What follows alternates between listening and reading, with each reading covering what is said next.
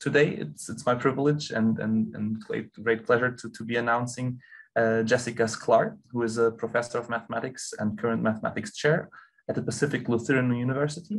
Her passion includes math, art, math, and pop culture, recreational mathematics, and abstract algebra. She co-edited a book in mathematics and popular culture with Elizabeth S. Sklar, and is a member of the Mathemalchemy team, who is also represented today in the participants.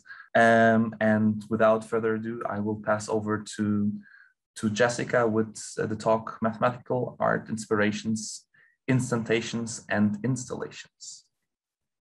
Thank you, Tiago. Just first start by saying thank you for inviting me to speak here. It's a pleasure. I love the celebration of my talks and the gather sessions. So this is a photo from the Mathemalchemy project, which I'll be talking about later in the talk. It was taken by Henry Siegerman, who you can see here with the camera. It's a 360 wraparound. And my talk is titled Mathematical Art, Inspirations, Instantiations, and Installations. I'm going to begin with an origin story of sort of the true beginnings of my math art career, such as it is. In January 2020, right before lockdown happened, I went to the JMM, which happened to be in Seattle, Washington, where I live. And I was giving a talk there with Jennifer Nordstrom of Linfield College about the game of chicken in films like Crazy Rich Asians and Footloose and things like this. And later that day, I went to a mathematical art session, and I sat down next to a woman who told me, I really liked your talk this morning. We started talking, and it turned out she was a mathematical artist, and that was Bronna Butler, who I've since been collaborating with. So what she showed me, she had a trifold card that she handed to me while we were sitting there, and I immediately fell in love. A sculpture she made in honor of Martin Gardner.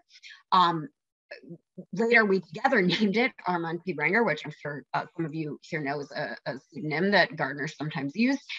And in addition to it being beautiful, this sculpture is actually made out of stained glass. It had on the trifold this sort of image here you see of Martin Gardner as a white rabbit. And I looked at this and I said, that's a Vigenère cipher. And she was like, yes. And of course, I immediately had to decrypt it. And she said, I'm looking for a math collaborator. Would you want to collaborate on math art? And even though I'd never done visual art before, I said, yes, let's do it. And so we began our collaboration. And in the midst of this, I asked Tom Edgar, my colleague who's editor of Math Horizons, if he might be interested in piece on Bronna for the magazine. And so he was excited about that. And so I wrote an article based on a conversation I had with Bronna, and it was published in the February 2021 issue of Math Horizons. And here you see at the top of the page, that was our first real collaboration. And so I want to unpack that a little bit. In the magazine, we also, on the last page, had a puzzle. You may recognize pieces of this potentially from the trifold card. And these were images, hexagons with images based on some of Gardner's popular columns in Scientific American. And so this was, in a sense, our first puzzle that we created together. This was the puzzle in that issue of Math Horizons.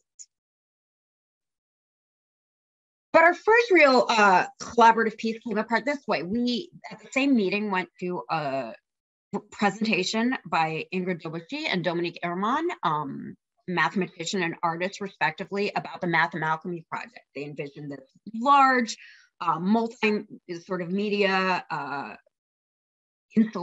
installation. They were looking for collaborators. It ended up being a wonderful project. There were more than 30 people who got heavily involved, and then lots of people involved beyond that at various levels. It's currently on display at the National Academy of Sciences, and I'll talk more about that later. But one aspect of the Mathemalchemy exhibit is that there's this cavalcade of fabric pages, and that's hard to picture. I'm sure I'll have a photo that gives some idea of it later on. And we proposed various pages for this, and Bronna proposed this. So this is a sketch by Bronna of a Venn diagram, right? And as you can see, the circles are titled Math, Art, and Abstraction, and they're filled in appropriately. So the art has a very, art only has a very artistic rendering of a fish. We've got sort of abstract art in the intersection of art and abstraction with some geometrical figures and so on. And I thought this was beautiful, but I sort of sheepishly told Bronna, I think we could do better. And she was eager to try. And so this is what came out of that. So we, got some stuff in the math section with our, secant lines and tangent lines. I've got a commutative diagram in here. Her fish are, beautifully rendered and coming out of the art circle. And then we've got this hyperbolic tiling in the middle. And so it really, I think, give it more life. And I've noticed that it works really well in photographs. The colors just pop. The colors here were made additively, so that when you do the additive mixing instead of what we're used to with mixing colors, if you do red and green, you get yellow and so forth. So that was just sort of interesting. It was our first collaboration. That was in JMM 2021's virtual art gallery. And the fabric version of it is in Mathemalchemy. And this was our next piece. So where this came from is we wanted to do something nice for Dr. Tom Edgar, the editor of Math Horizons. He did a really great job helping us with the paper that we did. And he's also just over the years been a really great friend and collaborator for me. And Bronna has said, let's do something nice for him. And we thought about what could we do. And I know Tom, who I think is here today, likes ciphers, as many of us do, ciphers and cryptography. And so I thought, well, let's make a cipher for him. And I came up with the idea because we were going to do visual art of a color cipher. And you can see that represented here in this piece. So I'll tell you this much. One of these two things is the key to the cipher, and one of them is the cipher text. Part of the puzzle, this is a puzzle, is to figure out which is which, and then how to use the key to decipher the cipher text. And you might wonder what's up with the dog. When I decided to do the cipher, and it uses these triangles, I also know that Tom does a lot of proofs without words and other things involving triangles. So I thought, okay, it's a triangle cipher. And I remember that Tom's dog at the time was named Tri, because it was tricolor. And so I went and I stalked photos of Tom's dog. I looked on his Facebook and I got photos from our departmental secretary. And in particular, this photo. So this one is a photo. This really spoke to both Bronna and I. And so we chose that one to work with. Over here, the one you see, this is actually an oil painting, this piece.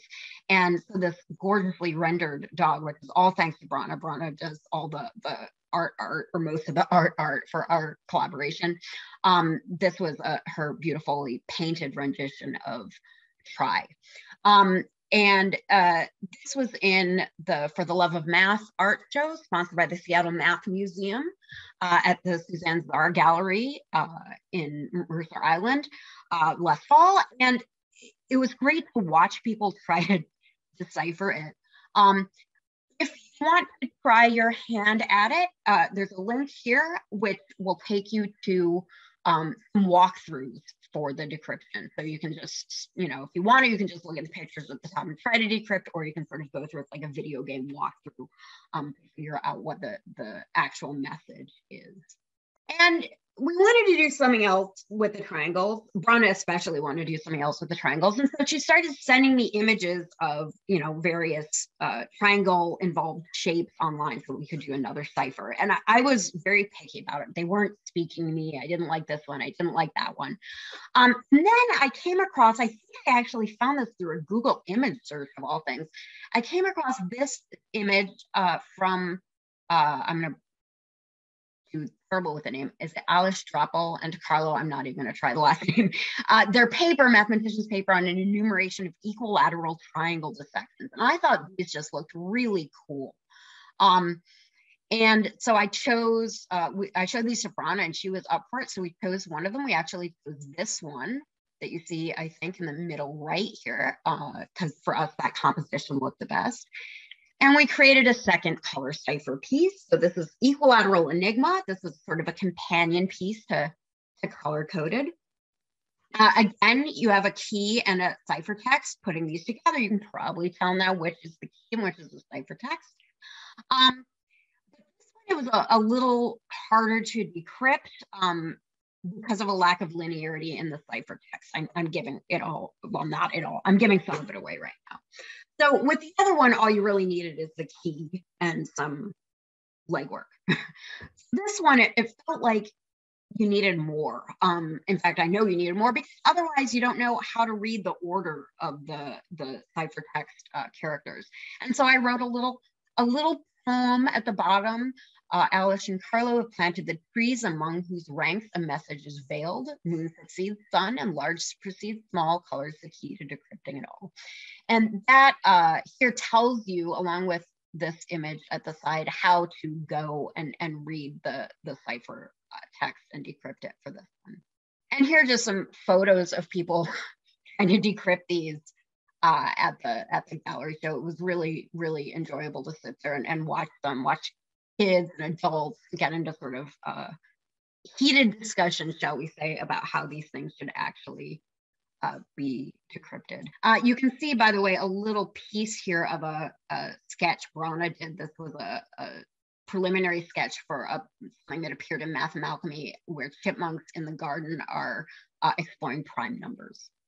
And the same for the Love of Math exhibit. I did my first, maybe my only, but my first solo piece. So this was one I did without Bronna. You can see it does not involve glorious oil paintings because that is not my forte. So this was called Still Life with Mathematics, and this is a coffee table that was in the installation. And I have in it featured what you see on the piece of paper is my poem Disciple, and that was a poem that I wrote coming out of a mini course on humanistic mathematics at an earlier JMM conference. And so I wrote that poem's response, and it's a love poem for mathematics. And I created this piece as sort of a love poem, if you will, for my thesis advisor, Frank Anderson, who was at University of Oregon. And he was just, I mean, I'm sure a lot of people feel like this about their thesis advisors, but he was just the best. He was warm, he was kind, he was brilliant. And I miss him a lot. He passed away a few years ago. So I had the poem, this is his book that he co-wrote on rings and modules, basically. And on the blackboard, you see pieces of my dissertation, which involved what are called binomial algebras and involved quivers, which are the cute names for these little digraphs.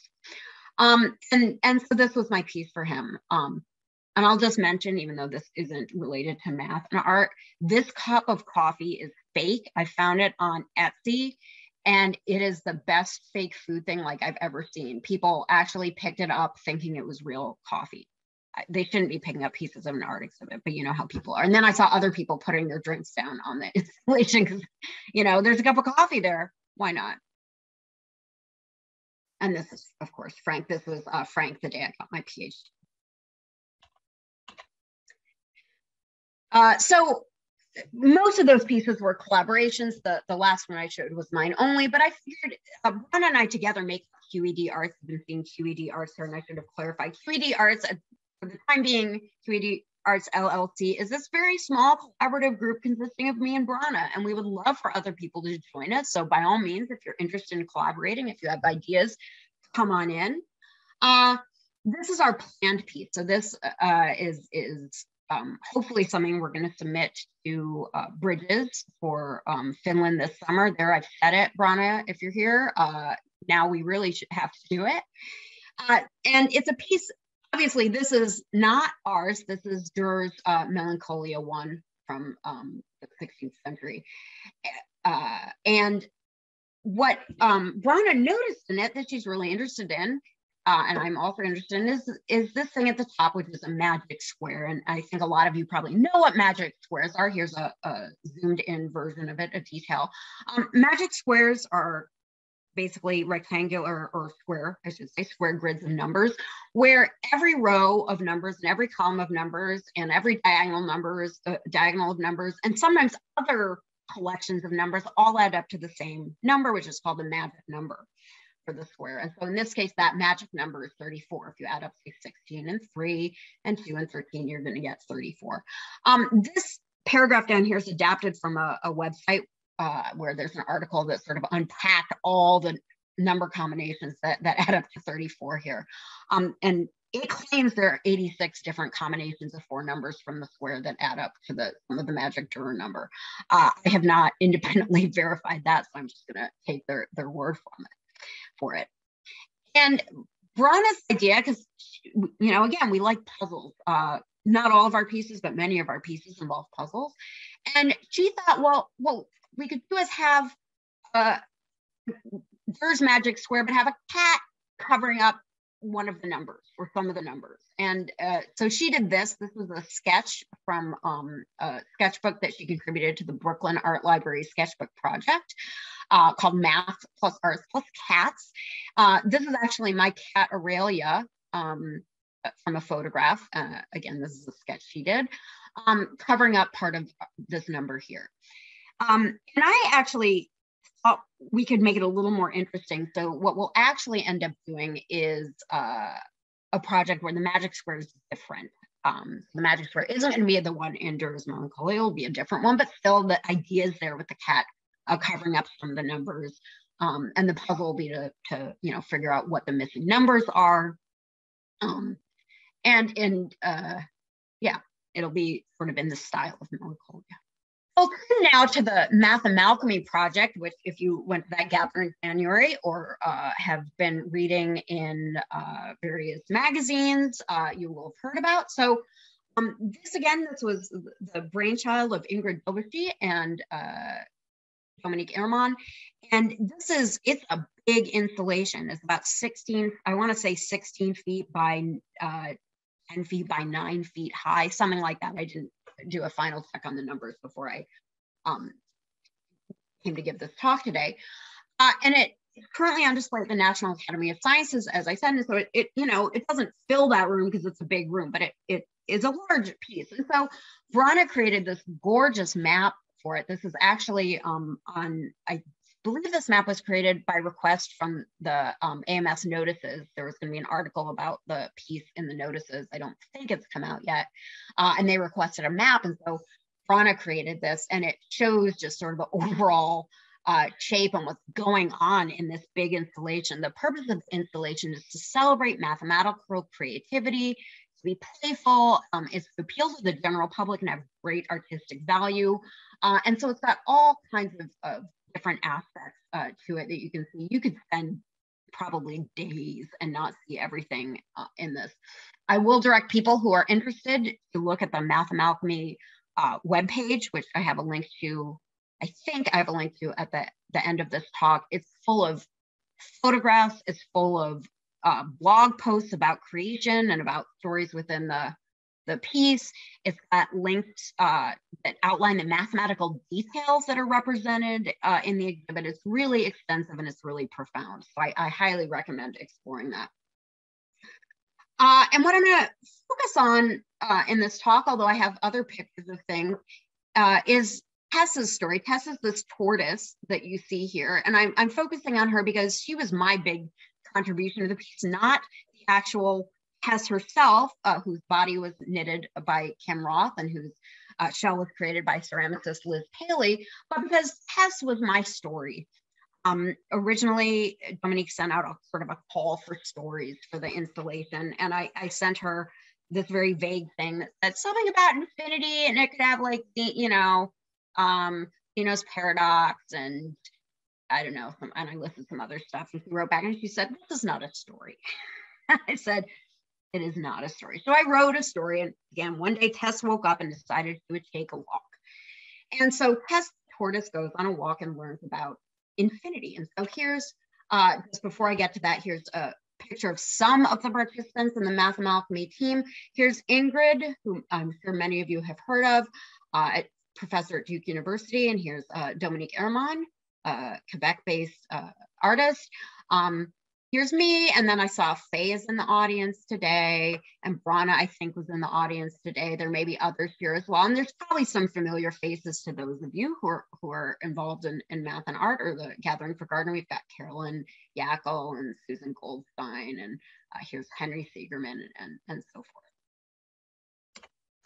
So here's Tess's story. So Tess wakes up, she's going to go for a walk, and she's going to walk along what I call Zeno's path. Zeno's path is based on the paradox involving Atalanta, where you have a path, you need to get from point A to point B, but to get there, first you need to go halfway, and then you need to go half of the remaining distance, and half the remaining distance, and half the remaining distance, and so on. So you have to traverse, if you think of it that way, infinitely many intervals to get from point A to point B.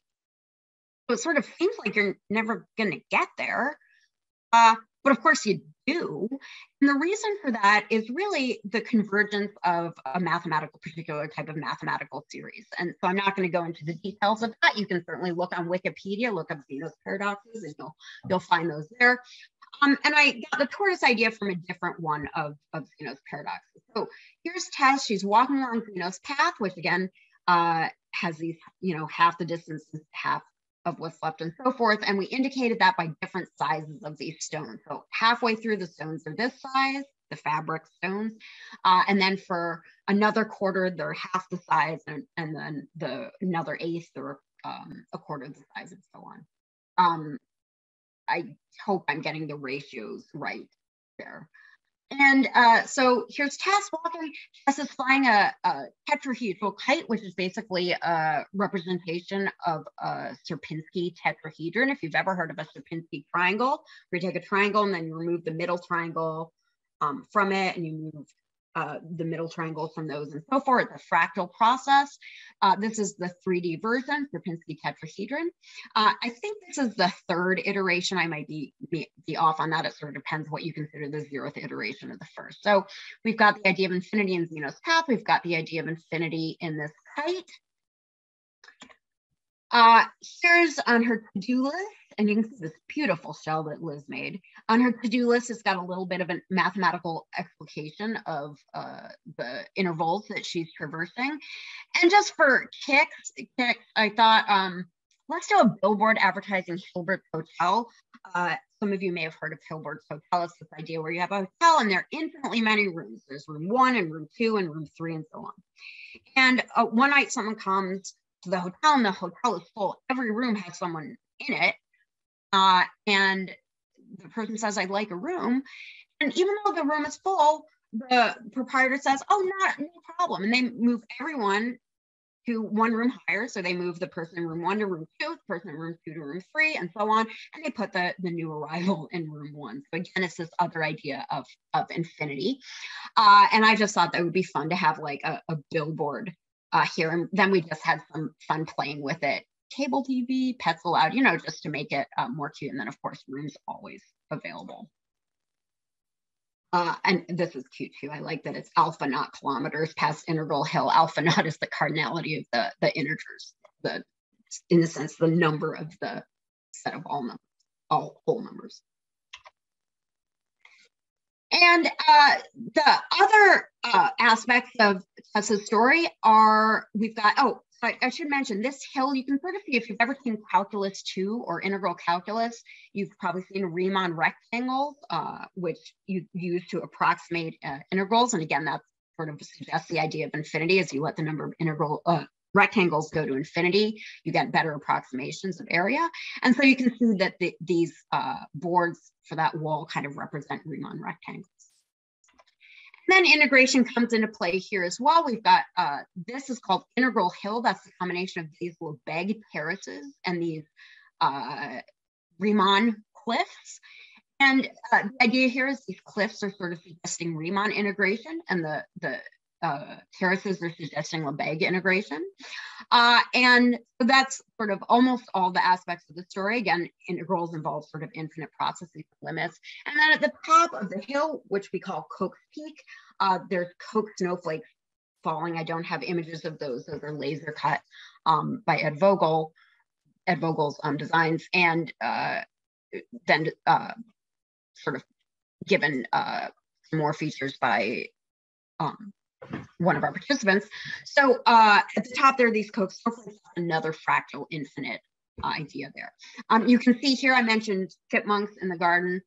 There's some chipmunk sorting primes that you can't really see here, but there's these other chipmunks here are looking at the sieve of Eratosthenes. We've got, for those of you who are curious, here's the Alexander horn sphere. There's all kinds of mathematical stuff happening.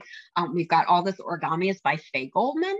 And then we've got Dinah, I think, crocheted this piece here and various things. I mentioned the cavalcade of pages earlier, and that's what you see, a very small portion of here. Just another picture just to show you how cute and how beautiful some of these things are. This is the bay, and this is from our nautical scene, K-N-O-T, get it, knot theory.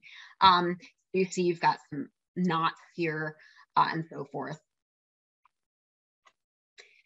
And another piece, the installation is a lighthouse. We have a bay, we have water, so we have a lighthouse. And Bronna created this, Bronna, the other half of QED Arts, created this beautiful stained glass dodecahedron that is basically the beacon. It contains Fresnel lenses and actually that shine out. You can see here sort of what it creates the way a regular lighthouse would. And if you notice, there's the top-ish is yellow and the other part is this red color. And this is based on an article in Quantum magazine about sort of paths from vertices to other vertices on the dodecahedron. So I won't go into details of that, but if you go to the Mathemalchemy blog post on the dodecahedron, you can find information about that magazine article. At the top, you also see a stereographic projection. This was the design of Henry Siegerman. I also want to draw attention to Bronna's gorgeous octopi mural. This is painted, and it's actually, you'll see in the next slide, it was painted on a kind of complicated walls that bend. So these are where the bends are. And we've got like the wave equation here, right, with the waves. And we've got, I think this is the Navier-Stokes equation with the way the smoke is modeling. We've got Uptonians over here. So it's just a really beautiful and colorful painting. Here it is actually on some of the walls. This is the back of the curio shop here. And then this is how it actually appears in the installation. So sadly, a lot of it is covered up. This is, you're peeking at the octopus here, at the octopus through the metal lighthouse. The fabric pages, here's our additive mixing that I talked about before on our page. And I love that the little fish come and actually leave and are swimming here in the air. This is from that, right, you saw this before. This was the puzzle in Math Horizons. And then this is one I did because my artistic skills for visual arts are lacking, but my logic skills are strong. I used an image of Galois, open source image of Galois that I found, and on top of it, I imposed sort of this extension field Q adjoining the fourth root of 2I, and it's Galois group over Q. And I'm definitely not going to go into that. That's some hardcore math, but it's this actually the fundamental theorem of Galois theory. When I was a graduate student, it blew my mind. It was just like the most beautiful math thing I'd ever seen. And so I like the idea of incorporating it here. And I like the idea, if you notice, these are what are called duals of one another. The one lattice at the bottom is the one at the top upside down. So that also made its way to a fabric page. More puzzles. This is a cryptography quilt. Now this photo was taken at Durham where we were constructing it. It's not in the taken in the actual museum that it's, or the building that it's currently in. All of these different panels are representing different types of cryptography. This is just a close-up on one of them, the cipher wheel. And you see that they also contain ciphertext. So this has a ciphertext. This has a ciphertext where the cipher is binary and so forth. And then I didn't want this to be much more than half an hour, so just a few more photos to tantalize you to go, if you can, see Mathemalchemy where it is now or elsewhere, or maybe invite it to a place near you. We've got Conway's Curio Shop, named after John Conway. And here it's got lots of little mathematical artifacts. We've got the Conway knot. I think Susan Goldstein made that. We've got a Klein bottle. We've got all kinds of, here's, I think, some Baromean rings in there. I wanted to mention just two things you can see here. This is the Harris spiral. This was discovered by Edmund Harris, who was also a participant in the project. And it's a gorgeous fractal spiral. You can see it here. Well, not so well in the picture, but you can see some of it on the signs. You can also see it sort of on the back wall there. In addition to Harris's Edmund's spiral being here, Edmund did all this wood construction. So really amazing work on his part. And then this is a little mouse quilt on the wall. This was sewn by Mary William, but it was a pattern created by Susan Goldstein. And Susan has, you'll see in the next photo, there's what we call the mouse wall, which is a tapestry representing, was it, I think, 12 of the wallpaper groups, and this quilt represents the other 5. Again, I'm throwing a lot of math terms out here with the ideas that people are curious. They can go look at the blog. This is the Mandelbrot Bakery. I thought that was super cute. So this is the sign for it. Of course, Mandelbrot, people in math know the Mandelbrot set, this fractal, but also Mandelbrot is a cookie. So it made sense for us to call it the Mandelbrot Bakery. So here's the sign for it. And here's just an image in the bakery. Here's this mouse wall that I was talking about with a bunch of the wallpaper groups represented. We have a hop vibration here in that picture. We've got the Mandelbrot set over here. These pie cookies are shaped in a way that will basically tile the dough so that there's no leftover dough. At the end, the floor is a tiling by Marjorie Rice, and I could go on and on and on. There's so much to unpack. Again, go to the blog. So that was just a taste of Mathemalchemy here. And note that the installation is going to be touring before it settles into its permanent home at the new math building at Duke University. It's currently on display at the National Academy of Sciences in Washington, D.C. And it's got like a whole room of its own there. It's really gorgeous. I know they're intending on having an activities day, but the date for that, I think, is to be announced because COVID.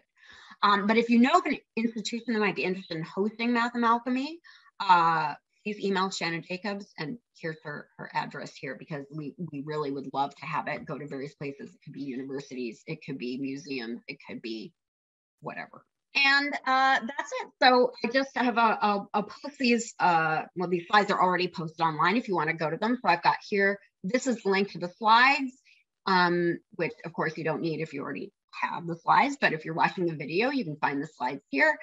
Those decryption walkthroughs for color-coded and equilateral enigma, you can find here. This is the Mathemalchemy website, just so full of rich materials.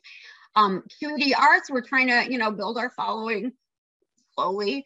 Well, we're trying to build it quickly, but it's growing slowly. So we've got our Twitter and Instagram here, and then my information and Bronna's information.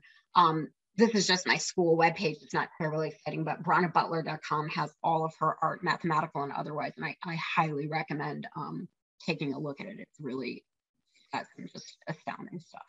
I think that's it.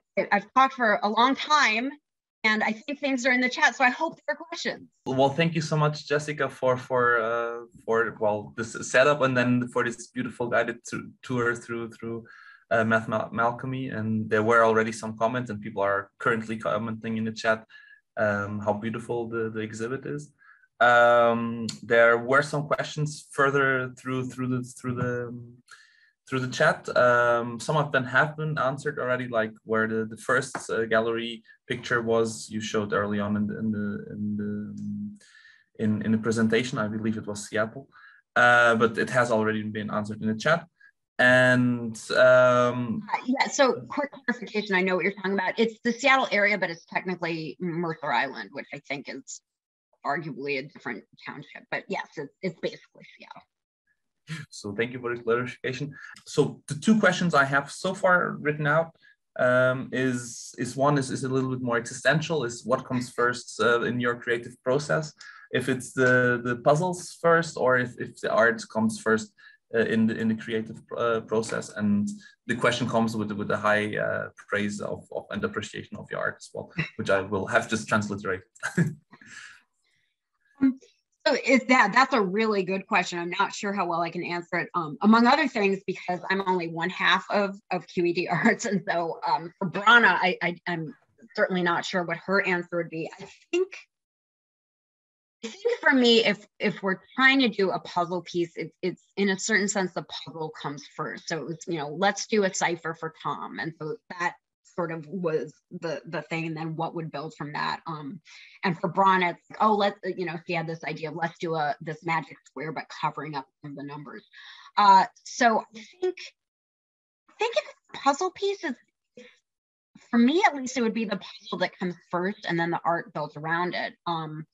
That being said, if you had an idea for a piece, I would certainly see, I think we would try to see, can we get a puzzle in there, right? It's and not always. I mean, additive mixing there's no puzzle in there, although I think one of the things I like about additive mixing, that was the Venn diagram, even though there isn't a puzzle in it per se, other than maybe figuring out what are those things what is that thing in the center?